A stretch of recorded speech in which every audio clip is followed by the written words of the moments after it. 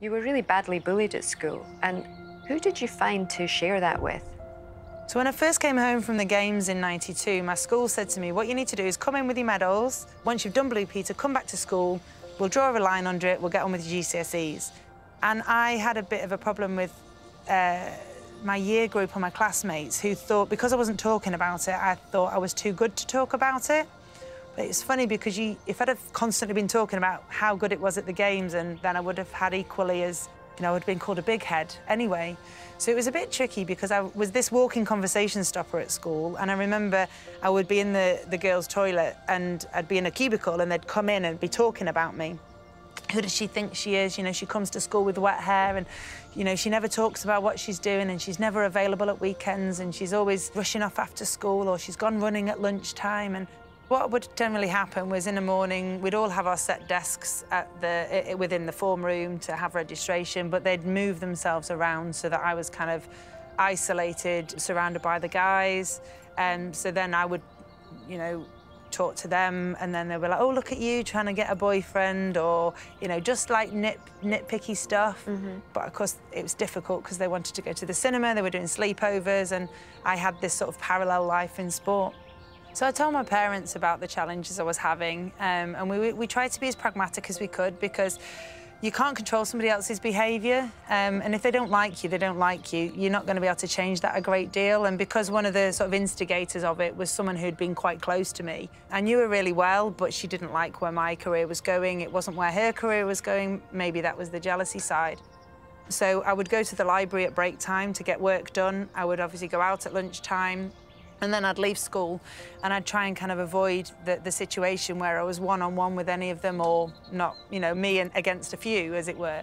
And it was just a lonely existence at school. But I think because I had this other life where my swimming friends were and my swimming career was, and the aspirations I had there, it was worth it to suck it up, and because I knew my career in sport would last a lot longer than bullying at school. Do you think there was a lot of jealousy over what you'd achieved? You've come back with your medal haul, you're on Blue Peter, you're in the local paper.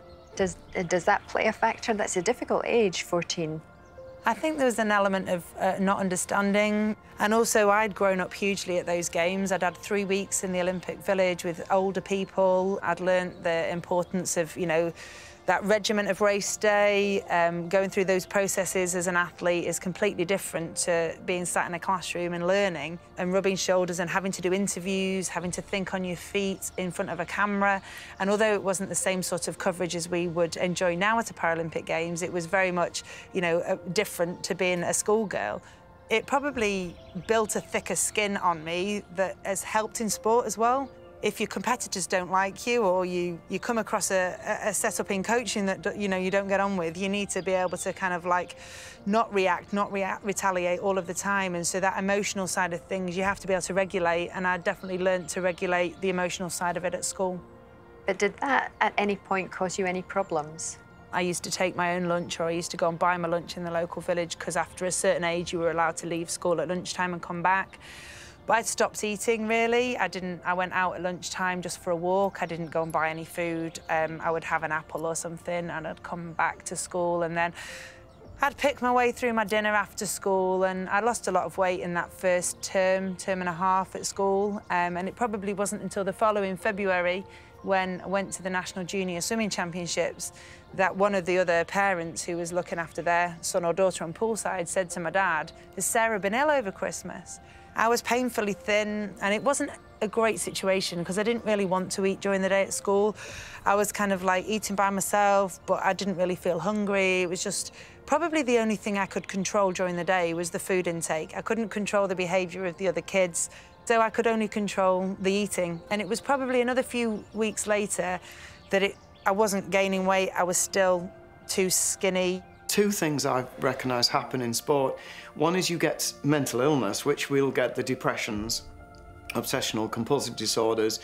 But the second thing is I've recognised that the girls try and cope with this, but it becomes a very dysfunctional coping strategy. So we get a lot of self-harm with cutting, starving themselves, or even overeating, and it's dysfunctional coping strategies which present them with their own problems. And that just escalates this feeling that this young person is out of control. And unfortunately, I have met in elite sport a lot of condemnation of this instead of empathy and understanding and actually helping them.